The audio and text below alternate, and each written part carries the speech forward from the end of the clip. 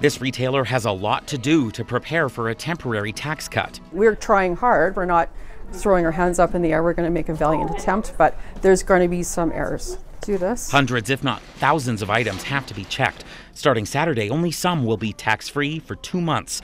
But it's not always clear what counts and what doesn't. I mean, a child could use it or an adult could use it. So who is this primarily for? And I honestly cannot tell you. Like, we sell it to everyone. A lot of businesses are affected. Among the long list of tax-free items, restaurant meals, diapers, and beer and wine. But it could be hours of work to remove the GST. There are huge compliance costs that are being pushed down to businesses. Reprogramming that has to happen basically at night on Friday, December the 13th. It's a giant mess. All this may not boost holiday sales. It's just not going to affect my shopping habit, really. If I pick something and it happens to be included, that's going to be great. It'll be a nice surprise, but I'm not going to necessarily let that be sort of a driving criteria for what I'm shopping for. I wish I knew about it earlier before I did all my shopping.